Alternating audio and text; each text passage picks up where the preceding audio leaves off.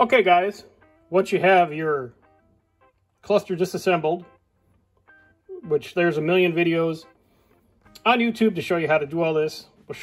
We'll put it on the end real quick so you can watch it if you need to. But once you get your cluster apart, what you're looking for is these two dudes right down here.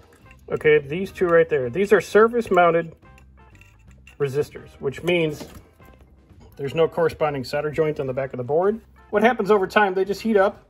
And once you have to go in and you just touch them with your solder gun, you can load your tip of your solder gun with a tiny little bit of solder if you want, but really not that necessary.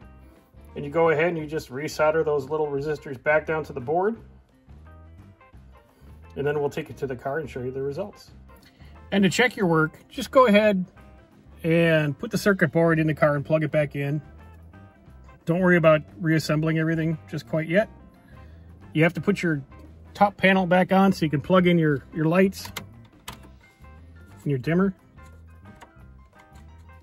But if you've done everything right and resoldered those two connections, your mileage comes back up.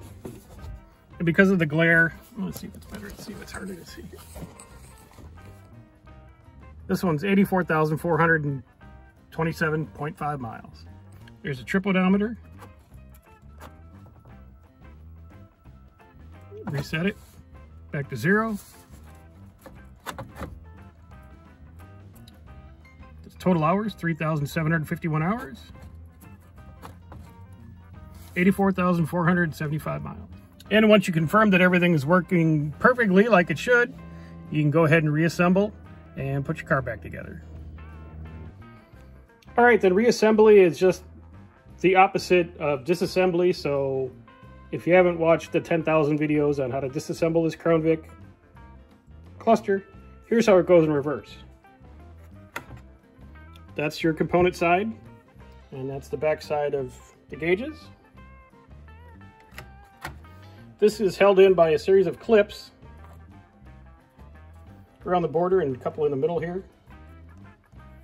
And this basically just snaps in.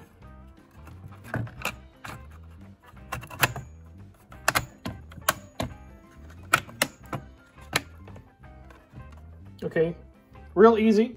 So to take it apart, you just pry the little clips away, pry up on the board.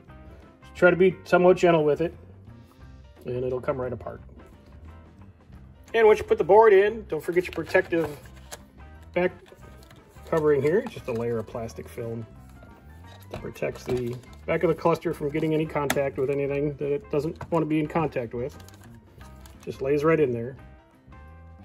Then you flip your cluster over. Kind of remember where you put them when you took them apart. So when you put them back together, they'll work properly. And you just feel where that little pin is and press down. Easy, easy, easy. Anybody can do this.